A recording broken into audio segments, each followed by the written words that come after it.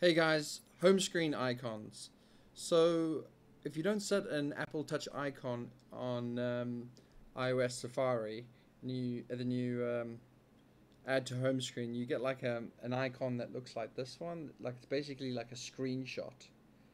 So one of my apps I have created like a bus stop sort of schedule thing, and the icons. Well, I had a title at the bottom, but I wanted them a little bit more easy to recognize. So I've now created a dynamic icon service which creates these sort of like blue icons there. Can you see that with the bus stop numbers on the top?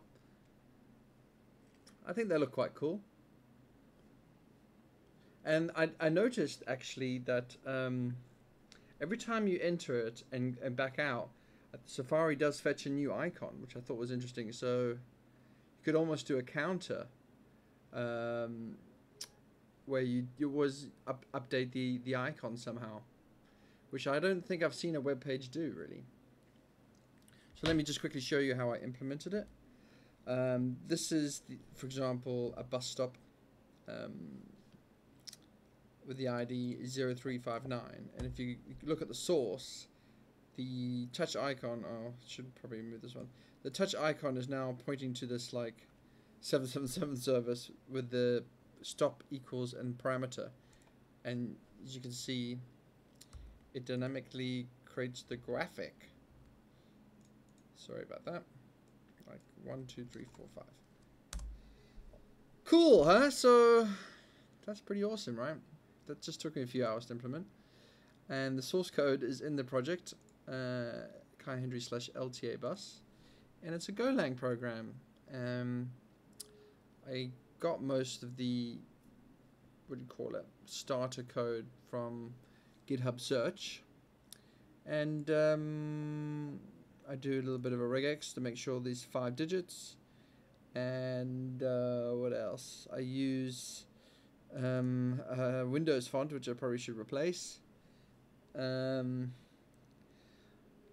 And I make it 200 by 200, and I set the font size up here. I also set a quite a high font DPI to match my iPhone 6. Oh, this is an iPhone 7, by the way. DPI 401, I believe, and I think it looks good. I think it looks damn good. And this is where you position the draw of the string. Yeah, it works quite well. Nice and fast. I like it. I like it. So I hope you like it. And oh,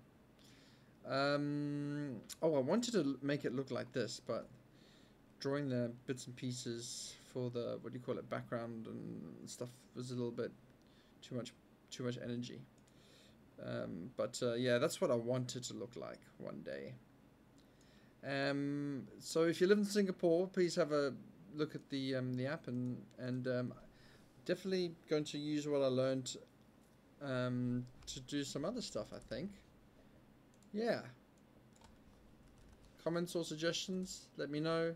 Otherwise, give me a like and subscribe. Bye!